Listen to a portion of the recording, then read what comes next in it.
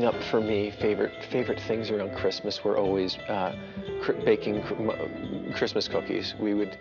My mother makes 75 different kinds of Christmas cookies, it seems. She doesn't, but that's what it seemed like when I was a child. And it's like, you can't see over the dining room table with all of the tins and boxes of Christmas cookies, and Dad's building platters, and you give it to everyone you pass. Here's a plate of cookies. Everywhere you go, here's a plate of cookies. The Christmas tree hunt.